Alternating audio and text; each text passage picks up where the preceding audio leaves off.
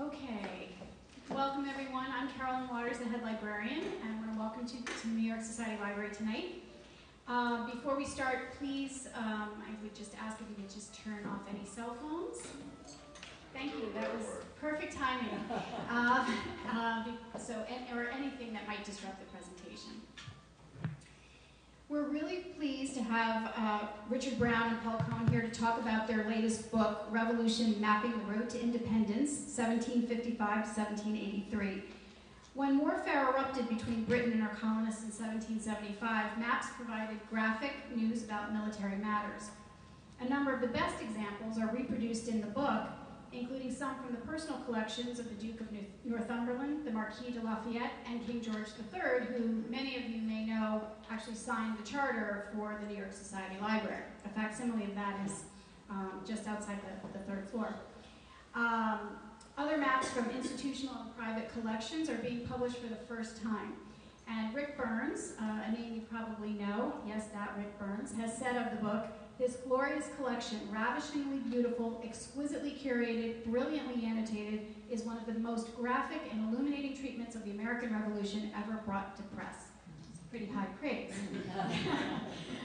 Richard H. Brown is a collector of maps and views of the French and Indian War and American Revolution. He is vice chairman of the Norman B. Leventhal Map Center at the Boston Public Library and serves as a counselor of the American Antiquarian Society. He is also a member of the Madison Council of the Library of Congress and the Library Committee of the New York Historical Society. Paul E. Cohen is the co-author of Manhattan in Maps, which actually won our New York City Book Awards in 1997. He's also the author of Mapping the West and co-editor of American Cities. He's a partner in Cohen and Taliaferro, dealers in rare books and antique maps. And Barnet Schecter, our moderator this evening, is an independent historian and the author of George Washington's America, a biography through his maps, The Devil's Own Work, the Civil War draft riots, and the fight to reconstruct America, and the battle for New York, the city at the heart of the American Revolution.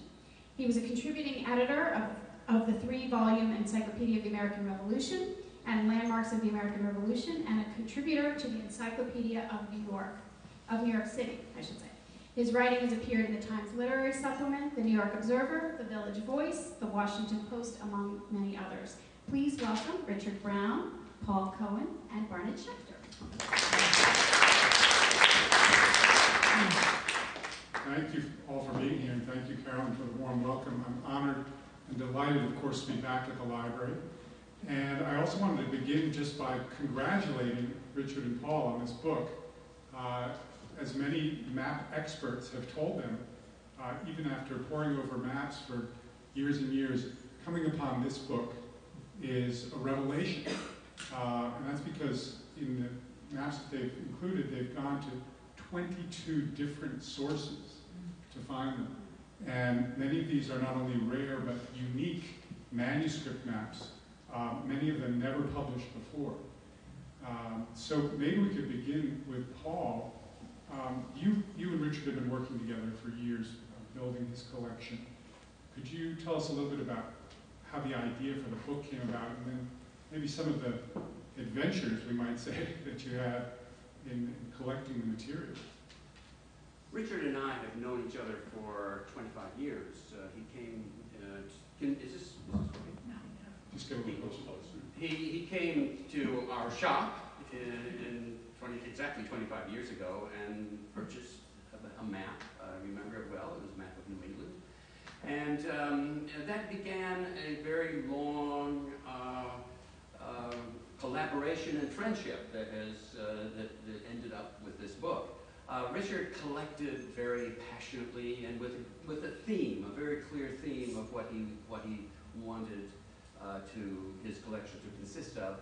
And after a while, when you build a collection and put unique materials together and create such an interesting theme, you want to share it with people. And so we talked about what kind of a project might be best for sharing actually the thrill of collecting that he had experienced. And we thought maybe we'd write an article, but we ended up writing this book. There was too much to put in an article, I guess. And so that's really how this evolved. And many of Richard's maps are in the book, but we didn't stick to just the things in his collection. We, as Barnet was saying, we went to 22 different sources. I hadn't counted myself, but maybe I could mention, among other places, that you went to the castle of one of the British generals who fought at Lexington and Concord.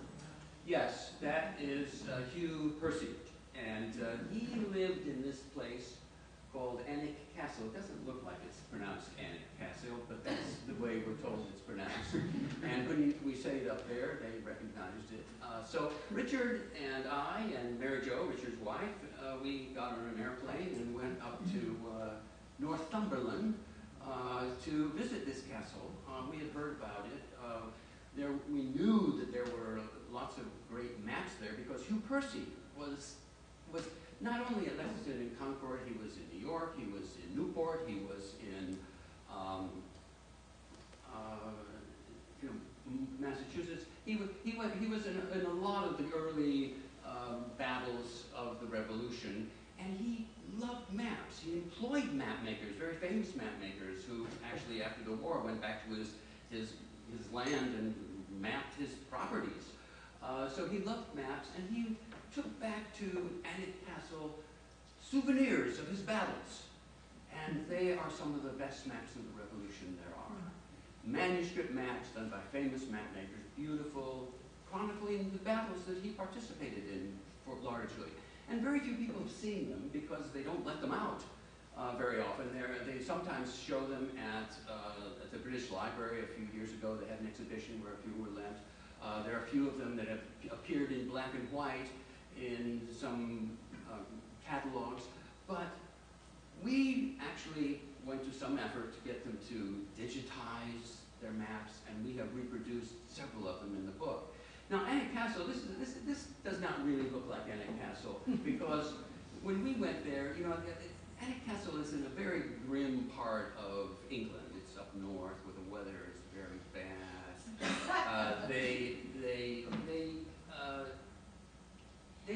It's so gloomy here that this is the place where they filmed the Harry Potter movies. and very few people visit the place. I mean, we signed in the book, the record book, you know, we were coming, and I think that the last person who had been there was 6 months before.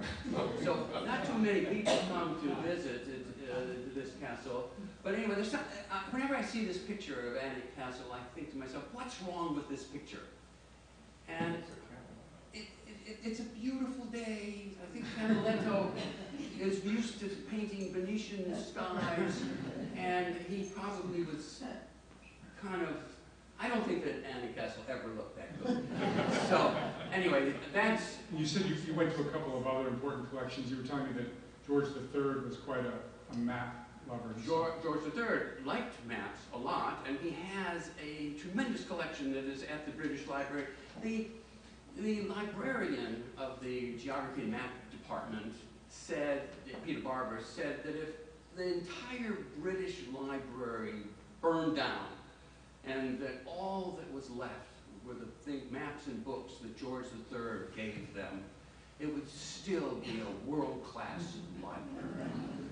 And, you know, lots of people have looked at George III's maps, but very few people have looked at them as carefully as Richard Brown and I did, because we went through and looked at every single one, day after day, turning pages, until we selected the best ones for our book. And very few of the maps had been, reproduced. I mean, people use, you know, the scholars and people who write books, they seem to use the same things over and over again. You just find the same maps. And what we did, we made an effort not to use those maps. We made an effort to find new things. And we found all sorts of marvelous things in that collection, and we put them in the book. And so that was one collection, George III. We went to the Clements Library at the University of Michigan, where Clinton's maps and papers are. We went to a lot of different places to find maps. So, I mean, another thing that sets your book apart, Richard, is that after all these travels and poring over so many maps, you decided to structure the book not just around the Revolution, But to start with the French and Indian War, can you talk about why that less remembered war is so important, and maybe give us a primer with some dates? The dates I can do. 1755 was the start of the French and Indian War, went to 1783, the end of the Revolution. So that's the time frame that we cover in the book, and it covers also a period that's very little talked about, the period between the two wars and the mapping that was done at that particular point in time. I think that one reason, that the French and Indian War is very important to include is it was the first time that British forces, regular British forces, were actually on American soil. And this is an important event because America and the colonies, as they were then, mainly relied on colonial militia to fight off bands of Canadians or Indians on the frontier, and that was there for the defense, and they also had their own taxation. So they were pretty much a happy group with remote governance from England. So it really was the presence, and we'll talk a little bit about that in a second, the presence of foreign soldiers from England for the first time on American soil that really started this entire path. The other piece that I think is important is that many of the same personages were in both wars, and George Washington was in the French and Indian War, he was in the Revolution, obviously. But Thomas Gage, who was a commander at one point, William Howe, who was a commander at one point, John Montresor, who was the most famous of the map makers, was there throughout. So there is a theme that we can work on to build from the French and Indian War into how we got into the Revolution, and maps are really a helpful way of doing it. Did you want to tell a little bit about this particular yeah. map? It's a fascinating kind of insight into the sort of the propaganda, we might say, after the war. Absolutely. So this map really it's the first map in the book, and it really sets the stage for the French and Indian War. And this is a new and accurate map of the English Empire in North America by the Society of Anti-Gallicans. Now, the Anti-Gallicans were a group of English merchants and tradesmen of fairly high rank, and their sole purpose was originally to boycott French goods, lace, all kinds of manufacturers, but later they came to advocate martial force, and that's about the time they were coming to advocate martial force. They put together this map, and the Indians, in case you don't remember this piece, most people don't, were in New France, and New France was given on this map that tiny little milky white area up there. And what this map does from a propaganda standpoint is it takes all of the colonies in these bold colors and runs the claims of the English all the way out, presumably to the Pacific. And the French are only allotted a small part of Quebec, and these little white spots, if you can see them along there, along the rivers and the lake. And those are, as they say in the title, the unjust encroachments of the French.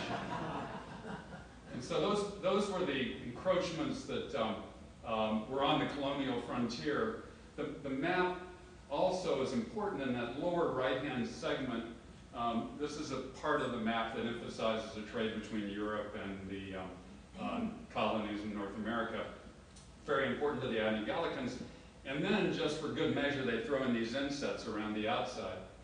And those insets are places which would become flashpoints for the French and Indian War, and they include Louisbourg and Quebec and Crown or Scalp Point up on Lake Champlain.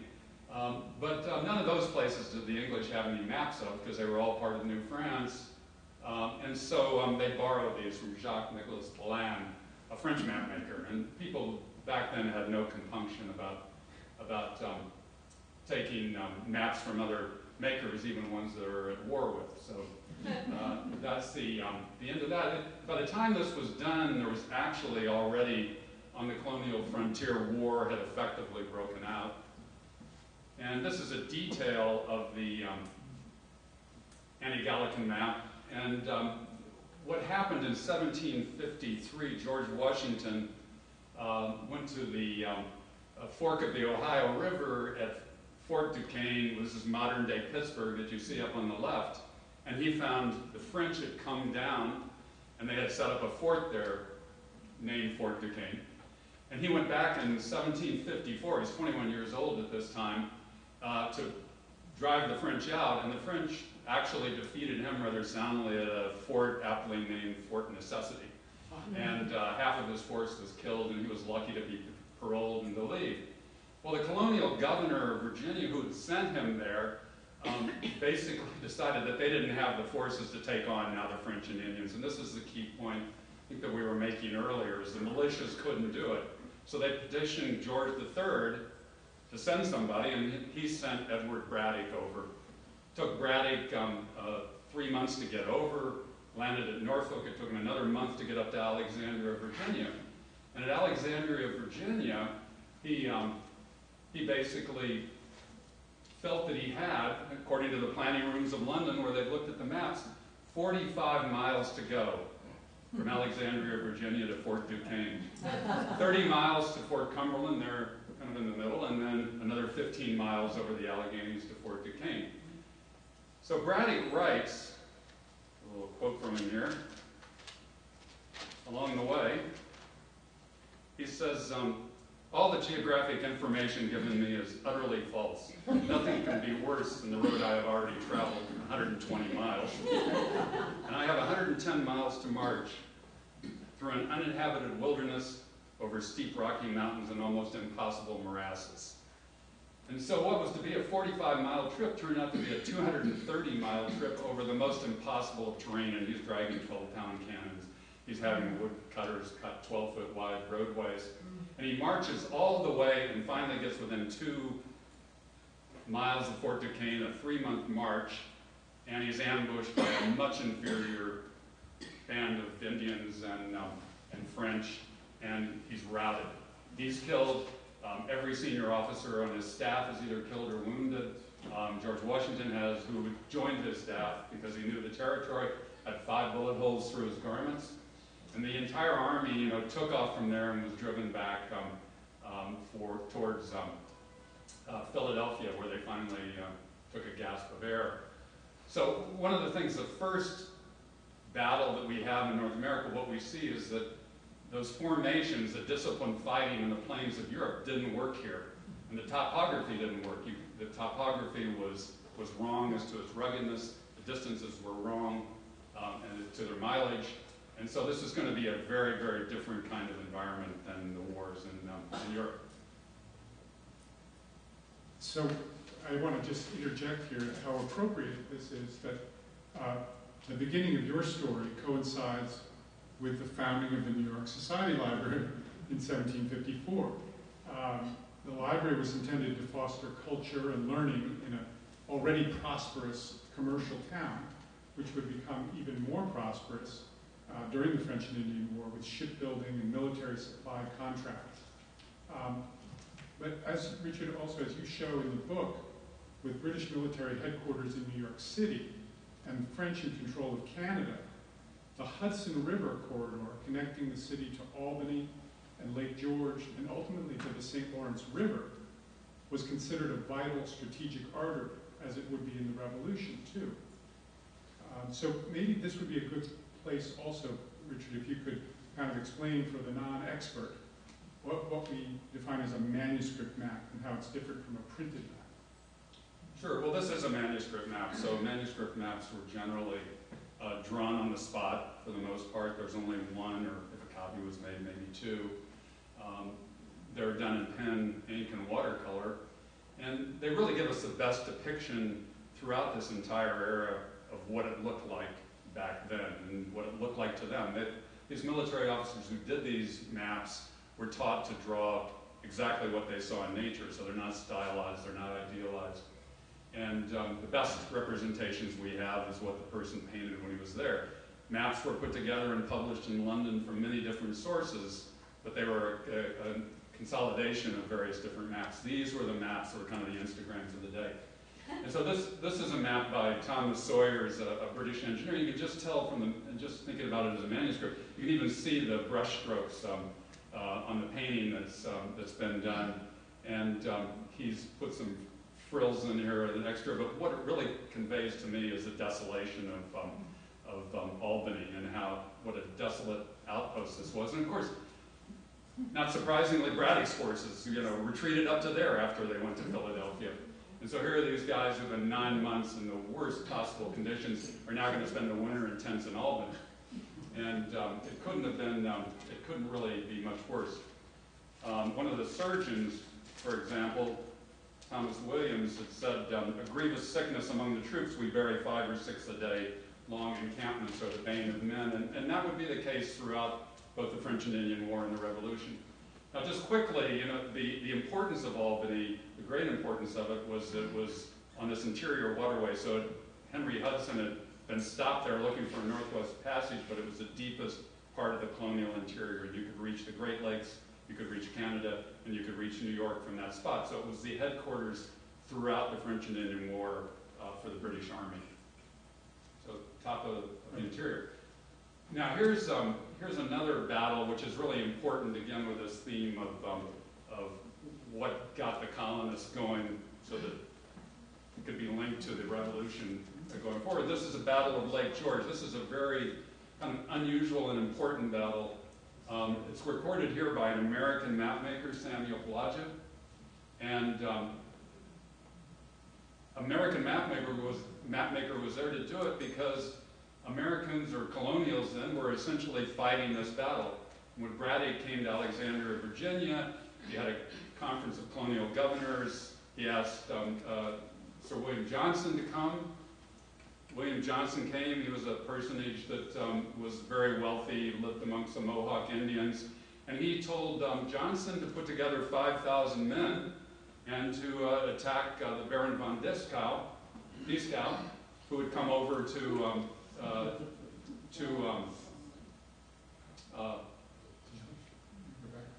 yeah, if you could, well, yeah, great. Baron von Dieskau, and to attack him as he was coming south. Johnson got as far as Lake George, built the stockade that was there. Dieskau made it down. He wanted to essentially stop Dieskau in an engagement in the morning, and so why don't you move along on that one, Barnet? So this is a morning battle that occurred, and Johnson sent out both King Hendrik, who's pictured there on the right, but is old, and so he's only on a horse there on the left, and Ephraim Williams out to try and stop Dieskau. And this is kind of an important image because shortly after that, Hendrik was killed, as was Ephraim Williams. And Ephraim Williams fortunately left a will, and so that was used for the founding of Williams College. So his death went for a good purpose there. Especially for Williams grades. Sir, question? Yeah, 2 maps back, the manuscript map done by an engineer, what would be the reason that he would write backwards, city, New York? If you look at Yeah, I think that was just a visual technique. It's a trompe-l'oeil ribbon that he did, and he just used that as a trick. Would it also have something to do with that when it's engraved, the image gets reversed? I don't think so. I don't think that map was ever engraved. I mean, occasionally manuscript maps were engraved, but I don't think that one was intended for that. And it's not all done that way. It's just, No. it's just the way it's folded in. Yeah. Right. It's just to give a... Yeah, what? So the forces under King Hendrik and Williams were soundly defeated here, and they took off running back towards the main fort. In fact, there were too few of them really to have been sent out, and they would have been overrun by the French general, but the Indians who were with the French general essentially balked at seeing the fort, which was a stockade. They didn't like to attack any fortified building, and also it had cannons, and they really would much rather fight with weapons behind trees and in the woods than that. So Dieskau said, look, same kind of idea as Braddock, I'm going to take my French regiments here, and I'm going to march it up, and we're going to take the fort by ourselves. And so in the next picture, what you see in blue, Dieskau marching his elite French regiments up to the fort. You see here the cannons of the fort, and as one of the colonials said, we cut lanes, streets, and alleys through the French, and that they did. And although the battle lasted for another 7 or 8 hours, the French general was captured, and the French went back north.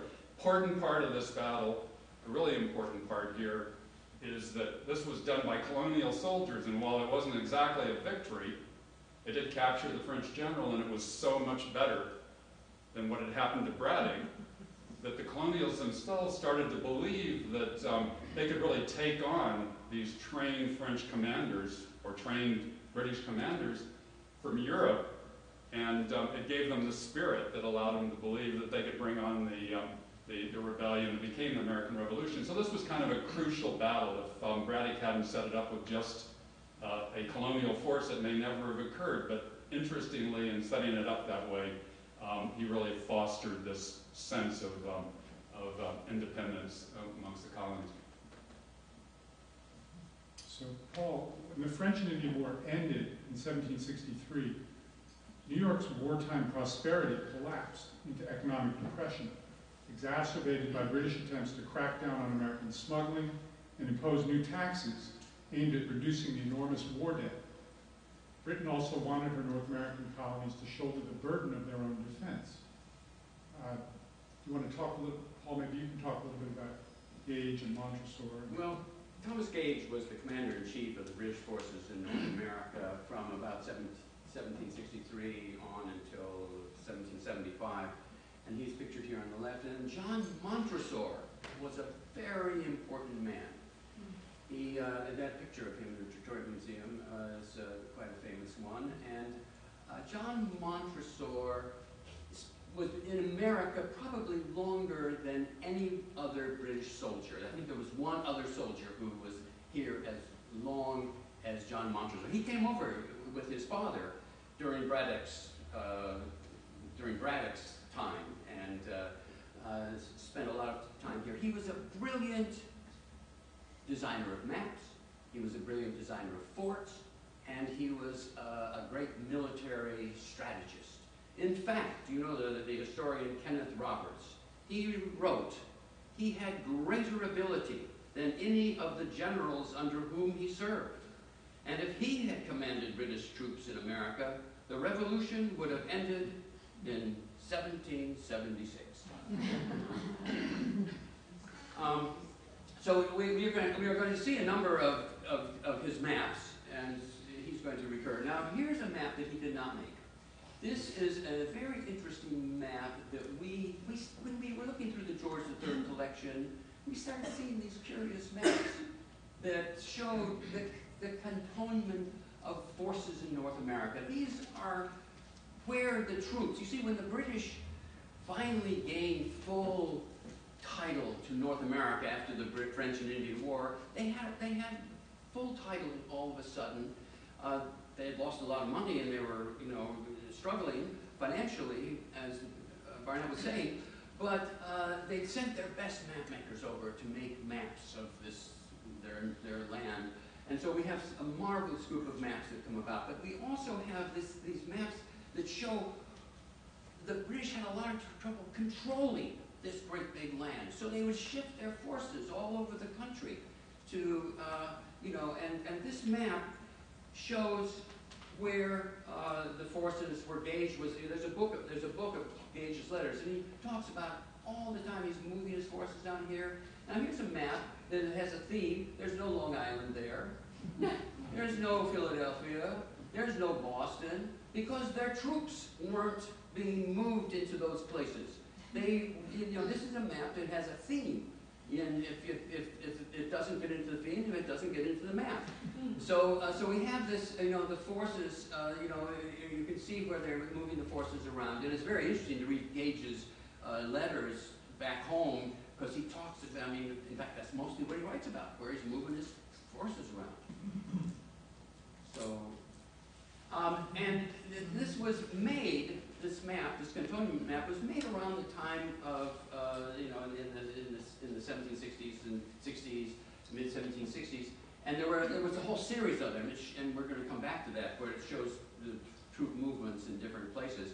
But this is a charming little vignette showing the ships in the harbor waiting for trouble, because the Stamp Act crisis, the Tramp Act, had just been announced, and and there was, we think of Boston more in terms of the Stamp Act crisis, But New York had its troubles too, and this is a little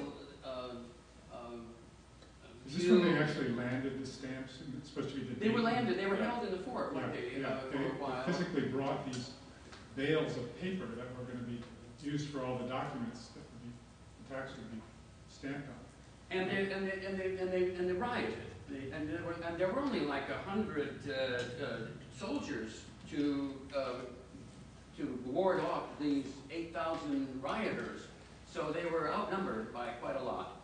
And so there was trouble when the Stamp Act was announced. Do you want to talk about Montresor's? Yes. Well, Gage. This is a famous map of New York. John Montresor's. This is a printed map of New York. And Gage, when the troubles were brewing, he's asked John Montresor to bring him a map of New York so that they could find their way around the city. And he couldn't find one that was good enough. So, you know, you make one yourself if that's the case.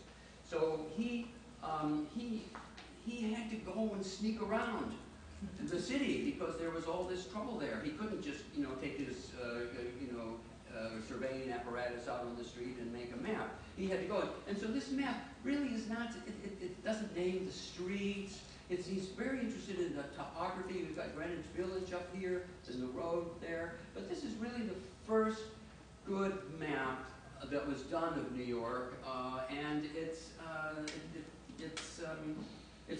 fairly crude because of the conditions under which Montresor was working when he made it. But it's clear the British were seeing New York as a site of trouble and where they had to bring their force to bear, right? They were seeing that as trouble, and you can see this by the way they're moving their troops in. And then, now this is, you know, as I mentioned, that there was a series of maps, and we found them at the British Library, we found them at the Library of Congress, and we found them at the Clements Library. We found five of these maps that show the progress of the troop movements. And we've isolated here. You see New York, not much going on there, no Long Island or anything. And then all of a sudden you've got Long Island. And you've got a bunch of troops coming in here. And then you've got Philadelphia. And more troops moving in. So you can see that this is a buildup because trouble is brewing. This is the ultimate source of the Steinberg view of New York Yes. City. Yeah. Yes. It's a selective map. That's right. It's New York, and then there's the rest of the country there. So that was good that the Stamp Act crisis created this situation. So Richard, by 1766, Parliament had repealed the Stamp Act because of all this protest, and a period of relative calm ensued. Maybe you could take us through that a little bit with the sequel to Montresor's map. Well, relative calm in New York, I mean, they managed to settle things down a bit, and so Bernard Ratzer in 1767, it was actually published in 1770, was able to do a more detailed and considerably finer map than Montresor was able to make under the conditions he operated. This map is best known in an edition that was done in 1776, and it's right downstairs in the reference room, the copy here. It's still a very rare map in 1776, large and quite beautiful, but this is one of 4 or 5 known of the first edition. The first edition wasn't very popular, and so this one was given to the king. It's the only one that's colored that way, and it's colored for a king. So this is George III's personal copy of that map. But if you have a chance, check the reference room downstairs to see their copy. It's beautiful. And here are details. Ratzer followed the tradition of the British military artists by putting a vignette at the bottom. So he did the topography and the map at the top and a vignette at the bottom. But as it turns out, the vignette he did at the bottom was once again pirated from another military officer. And in this particular case, it was Thomas Davies, and Paul originally had found this painting in the private collection, and the painting at the bottom you can see has been modified only slightly in order to create that detail. Now, it's interesting as you look at these two because you can see smoke coming up, and as the 1776, a more popular edition, was the only one known, people thought that this was a great fire in New York. But when we blew up a detail of this, what we found essentially was a overturned boat that was being, that tar was being boiled to repair the hull. So it's kind of a great thing of digital photography to be able to look into these things that you can't see with the naked eye. Now, 1768, yeah, let's on to that. Right. Yeah, so of course they repealed the Stamp Act, right? But at the same time they had their declaratory act saying, don't get any ideas, we still have the right to tax the colonies, right? So by 1767, 68, we have the Townshend duties and more protest against taxation without representation. And Richard, as you show with this map, the occupation of Boston. Right, and interestingly, there was no cantonment map for 1768. There was one in the summer of 1767. It would have shown Boston on the map with a lot of troops there. We don't have that, but what we do have is essentially a piece here that was done by Paul Revere, and it shows the landing of the troops in Boston. And Revere, in a detail, this is in the cartouche, you can tell already that things aren't going to turn out well. As you can see in the cartouche, Lady Liberty is there with her foot on top of a British soldier, apparently a dying British soldier. So there is nothing about this that isn't belligerent. And he talks about the insolence of the British parades, and he talks about, you know, this was done, you know, just for British pride and against the to chastise the Americans. So everything about this map is already a propaganda map. And sure enough, things don't end well in Boston as they did in New York. You have the well-known Boston Massacre, and here from the Library of Congress view, also done by Paul Revere. Not the way it happened, but the way Revere thought it was best to represent it. And it looks pretty gory with a guy on the ground there with plenty of blood coming out. And so this is his famous depiction of the Boston Massacre, and from there, you know, things went on. Yeah, so we can see there's this sort of ebb and flow of tax and protest and repeal. The Townshend duties are repealed, but of course the one tax they keep is on the tea, famously. And by 1773, we're in the run-up to war 2 years later.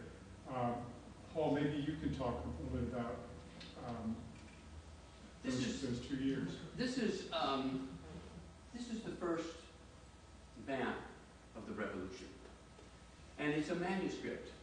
It's a map that we saw at Alnwick Castle, and you have to go all the way to Alnwick Castle to see the first map of the Revolution. Though there is a printed version that came out 3 months or so later than this. And it shows the skirmishes at Lexington and Concord. Lord Percy was involved here, and that's why he took this map. You see, that's why he took this map back with him, because it was a souvenir of that encounter that was so important. I mean, this story of you know, I think that Gage wrote a letter. He says, I want to acquaint your lordship, having received intelligence of a large quantity of military stores being collected at Concord. And he ordered the troops to destroy the said military stores. And so he dispatched,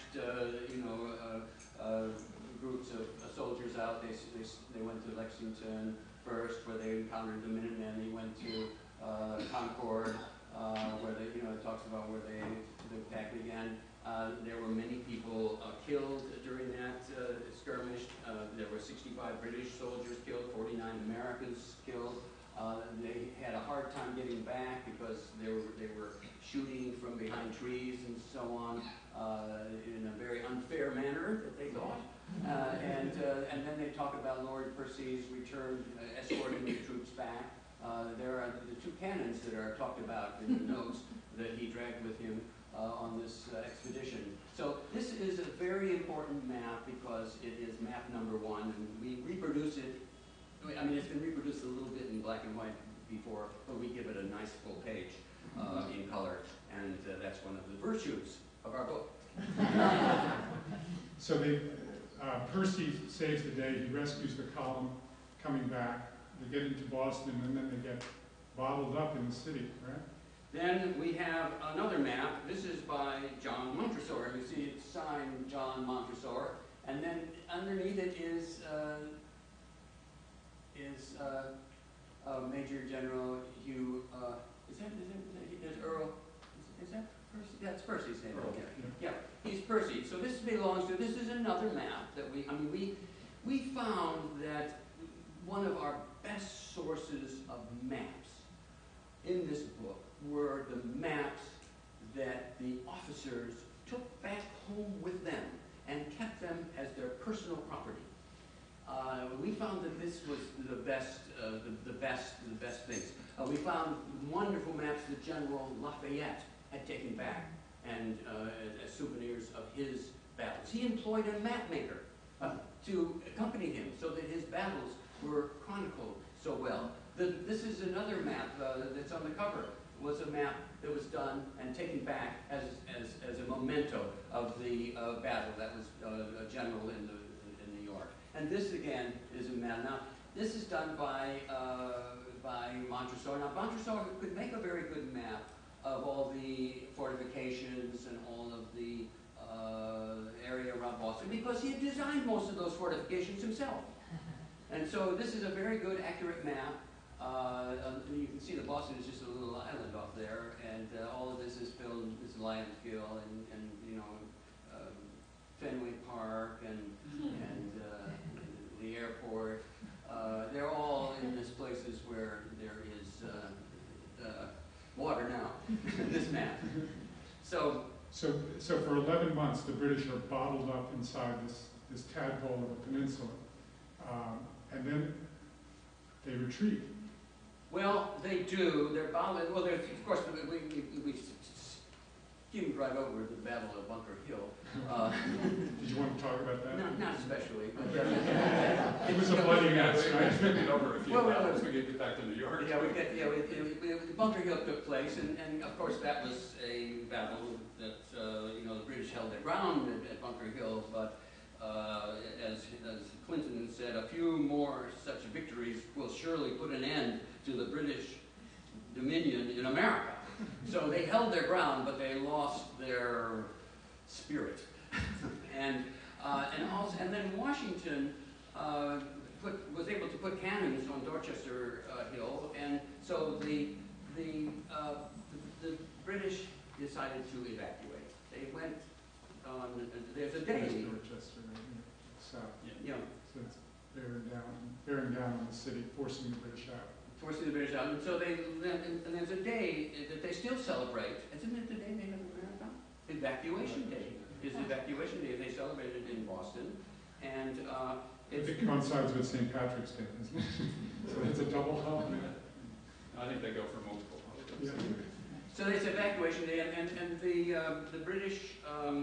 We have this wonderful medal that's in the book that shows George Washington looking over at the British evacuating the city, and they think George Washington and everybody thinks they're going to go to New York. That's an obvious place for them to go. I mean, that's a big goal, but they fooled them and go to Halifax, and they stay there for quite a while. They stay in Halifax, licking their wounds, getting reinforcements start coming in from various places around the world, and they prepare to make a big attack on New York, which, but here they show them training, keeping fit for this big surge that they were going to make on New York. So here we're back in New York.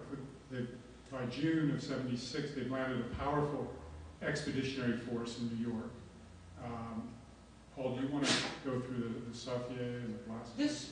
I'll talk a little bit about this. This is a map that we found in Northumberland Castle, in Annick Castle. It's a beautiful map that Lord Percy had taken back with him in his big chest of maps. And it's very interesting because after the British had taken over New York City, a great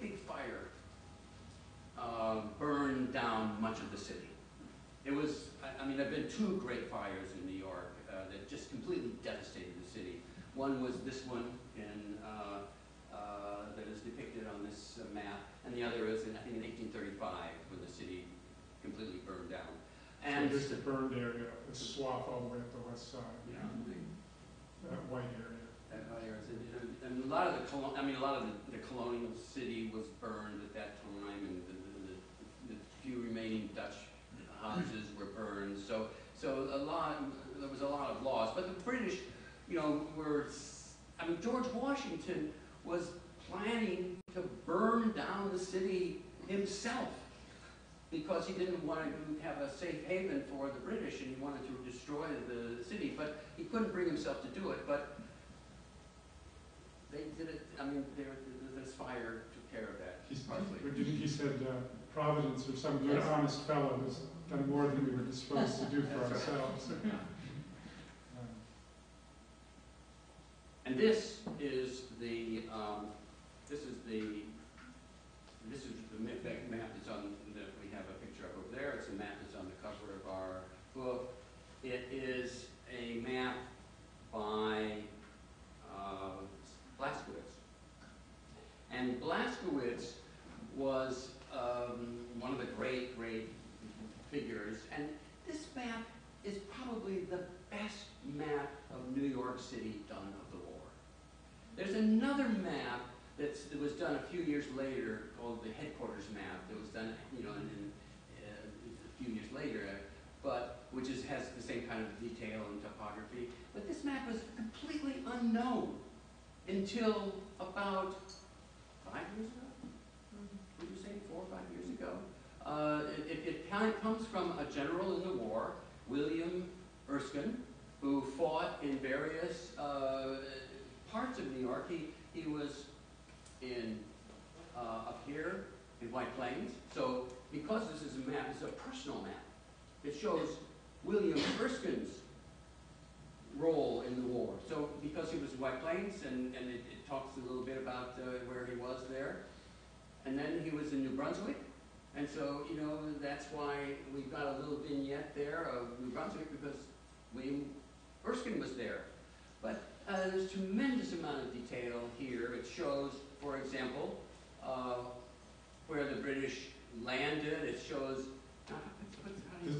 Wallabout Bay, where they had the hulks and prison ships. The prison ships where thousands and thousands of people died in those ships. It shows Coney Island down here.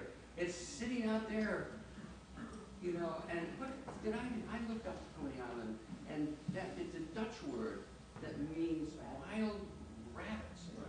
Wild rabbits. That's what Coney Island is derived from. And so that's out there. I don't know if it's really. And then there's the Negro Fort, which is a place that we had heard about this place, but it is the soldiers, British. The British had offered freedom to blacks to come to from fight South for the Carolina, king. for South Carolina, and they were able to establish themselves. And this is the only map we've ever seen that includes the Negro, or the location of the Negro Fort. It's up at Fordham Heights. Fordham Heights. In the Bronx. Yeah. In the Bronx. And then here we have Montresor's Island. And Montresor, you see his name keeps cropping up. He bought this island at one time, and did he ever live there actually? No, I don't think so. No, I'm afraid not. But he did have it for a while, and the British had forces on this thing. And this was a very, very difficult place where to navigate. And Is that now Randall's Island that have been combined? They've been combined. It's Randall's and Ward's. They filled in between us. Okay. They did, and they lost a lot of ships there. And in fact, there's one ship that was coming, and there was a lot of money on it to pay the British soldiers, and it sank there. And I'm told, or I read somewhere, maybe in the Encyclopedia of New York City that's being worked on, that they still go looking for money in that place. Have you ever heard of that? I don't know if anybody finds any, but anyway, it was a very treacherous thing, and that's why I got this name. And so they decided to make it a little more a little more room and where is this was an exploded this. Was this the Army Corps of Engineers? The Army Corps of Engineers, and I have a quote, you know, because this was the biggest explosion that had ever, with a muffled rumble from the depths of Hell Gate, more acres of river surface was lifted into the air, a tremendous mass of rock and foam, 150 feet high. A sickening jar was felt on land, and seconds later waves lapped the shores. The greatest single explosion ever produced by man was over. And that's it. It was to navigation, because the Hell's Gate and all the ships were you know, they're sucked in by the whirlpools and the rocks, you know, cleared out. Yeah. So the British, as you showed, Paul, in the Blaskowitz map, the British landed in Brooklyn. They won the largest battle of the war in August of '76, the Battle of Brooklyn. And then they drove the Americans out through Manhattan, you know, into Westchester, and finally made them retreat across New Jersey. And the British occupied New York City for the next 7 years, making it their principal base of operations in North America. Now their hope, as we were suggesting earlier, was that by controlling the length of the Hudson River and the whole corridor between New York City and Canada, they would cut off the lines of supply and communication between New England and the rest of the colonies and crush the rebellion. We see that plan unravel, Richard, as you'll show, in part because of Benedict Arnold's efforts in the summer and fall of 1776. Yeah, it's another place where you happen to be a hero. Arnold was already in 1776 a well-known officer, a daring one. He had helped take Fort Ticonderoga, and he had convinced Washington in the fall of 1775 to let him lead an expedition through the uninhabited part of Maine to Quebec to take Quebec. And he was then going to meet up with another force under Richard Montgomery in Quebec. It was pretty foolhardy, but daring for sure. He lost half his men on the way, he lost his cannon. He arrived there, and belligerently they tried to take it on December 31st, 1775. Montgomery was killed, Arnold was seriously wounded, but he refused to leave. He stayed and waited, you know, and put on the trappings of a siege until the British came in the next March with supplies and reinforcement after the ice melted, and Arnold started taking off down out of Canada. Quebec was the 14th colony, and at this time, it had thought that this was one of the most important things that could be done, was to join Quebec with the 13 colonies. So he is with his forces moving out, and he comes to this place, Lake Champlain. And he more or less declares himself the general or the admiral in charge of the fleet, first admiral of the American Navy, and he sets workers to building a fleet on at Fort Ticonderoga. And he has a few ships that he's captured before, so for the moment the Americans actually control the lake. The British are also building ships in Quebec, but they can't sail the big ships down the Richelieu River. They have to build them in parts and then ship them down. This goes on from July to well into October, so it's late by the time the forces get on the lake. They cat and mouse for a while. Arnold finds that he's terribly outgunned, and so what he does is he comes down looking for a place of advantage, and he tucks behind this place on the left called Valcour Island. And we can show that in a detail here.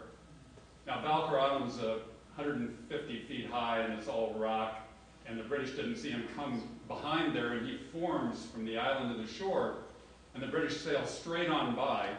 And Arnold, by the way, was a seaman. That was his profession. And the British can't come back up against the wind. They can only get their row galleys and one or two ships in. And so there's a fierce fight, and as always, Arnold is amongst the most fierce. As nightfall goes, there's no clear victor, but it's pretty clear the larger British fleet's going to capture him by the next day. So he does. Arnold pulls off what became really a recurring theme in the Revolution. He escapes overnight. The British were satisfied that they had him locked up. And so that line that you can see around the outside is essentially the line of Benedict Arnold's escape. He put muffled rags on the oars to muffle them, and overnight they just escaped and downriver. Carleton was furious the next morning, chased him down, did catch most of the ships. Arnold had to scuttle his, and he marched overland to Fort Ticonderoga. The important thing about this particular engagement is that without this, Britain would have easily been able to go on to Ticonderoga and to Albany, but it had gone so late in the year, it was mid to late October, that nobody wanted to fight a battle. Nobody wanted to be marching from Ticonderoga to Albany at that time.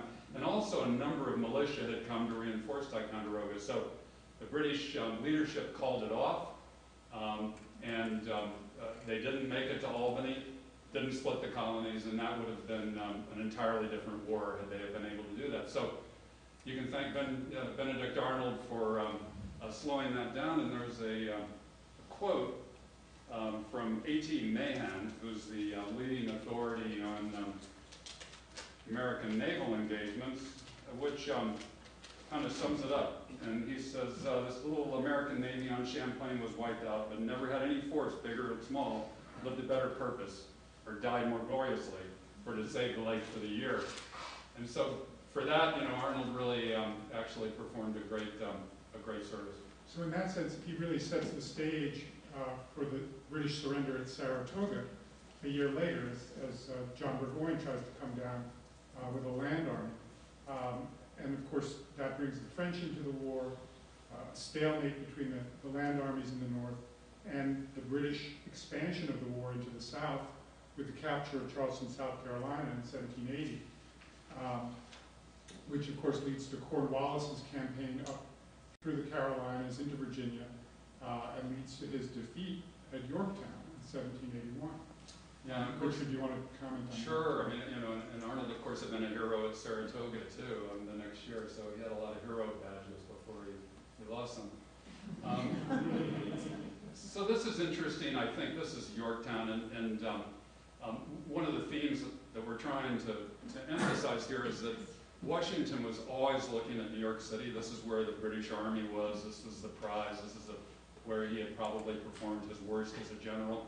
And he was always looking there, and he was looking there at the time that Yorktown came up, but he now had Rochambeau and the French, and Rochambeau said, look, I think I can get de Grasse up to the Chesapeake, because he had to sail up from the French possessions in the Caribbean, and the French possessions were far more important at that particular time than the North American continent, to both England and to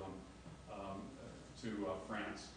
And so, rather than stop at New York the prize, Washington, a little bit grudgingly, went on and they go to Yorktown. And the important thing about this map, we've used it for exhibition here on this, is that you can see the French blockade over the entrance to the Chesapeake, and the British did finally send reinforcements down, but they couldn't possibly get through this.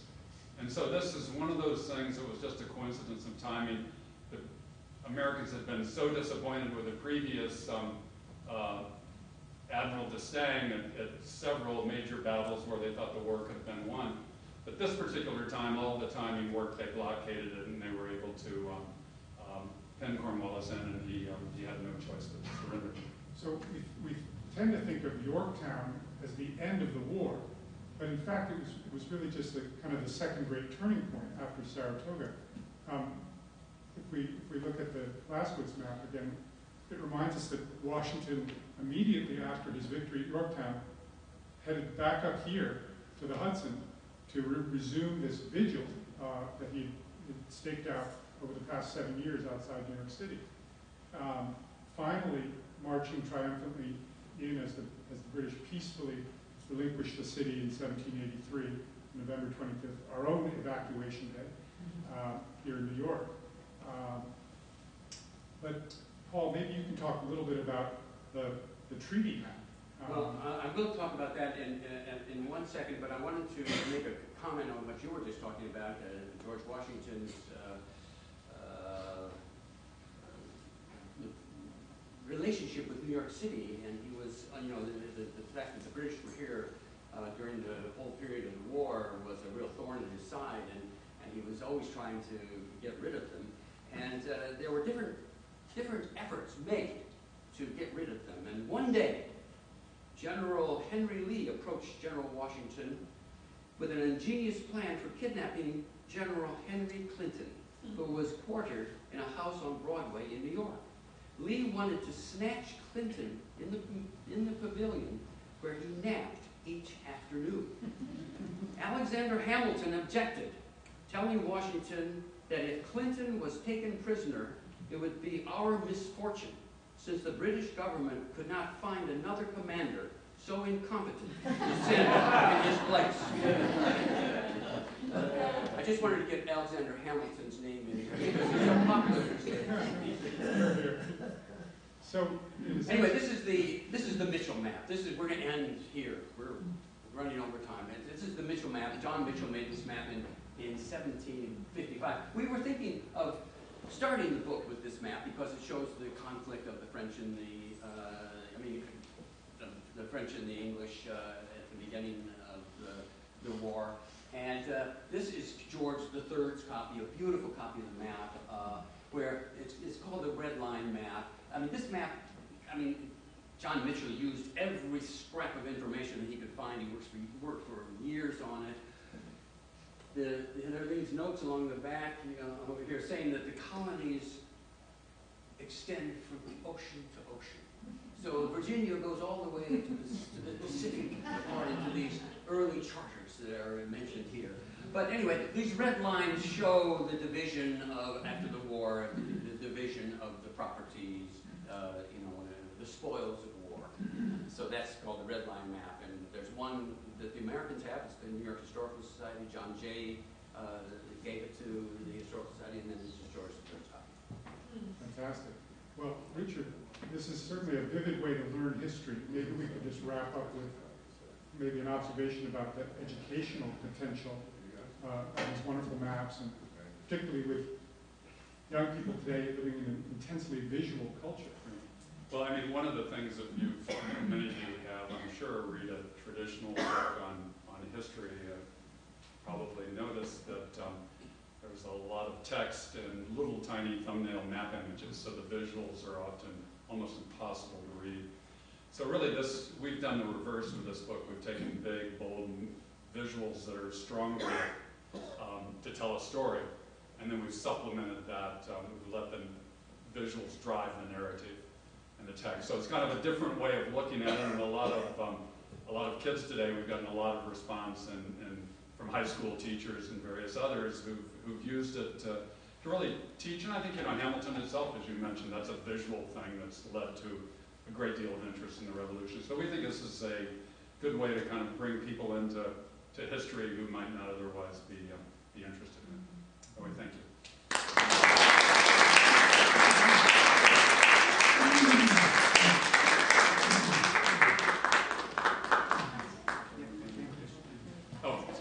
Oh, yeah, Melissa. So I have a question. How did you say you wandered into a store and you bought your first map? Had you always had an interest in it, or did you just see a map and fall in love with it, and that began the process of your collection?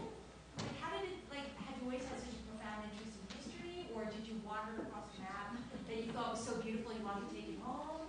What was the genesis of your interest? Well, I found a map in Philadelphia, and it was of this period, and it seemed to have a lot of history conveyed in the map, and so I'm kind of a visual person, so I was interested in that.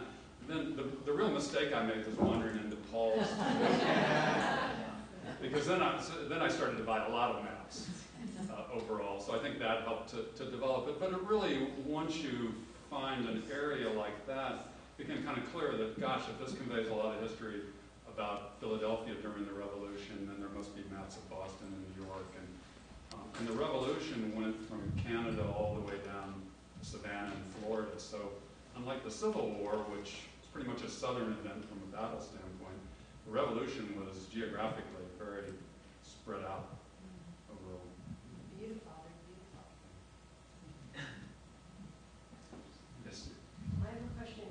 I thought it was very interesting. My daughter told me to know, but when you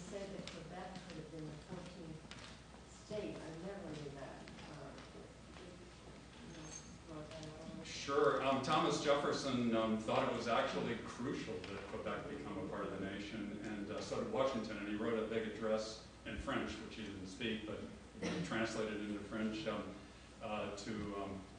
for Arnold to take up, to implore all of the citizens of Quebec to join hands. And, you know, they saw that as as kindred spirits against the British, but the British were smart up there. They gave them a lot of liberties and a lot of freedoms, and it just didn't quite work overall. It might have if they'd taken the fortress of Quebec, but they couldn't take it, and then by then British reinforcements came, and that was the end of it. But it was considered to be, you know, of utmost importance early in the war.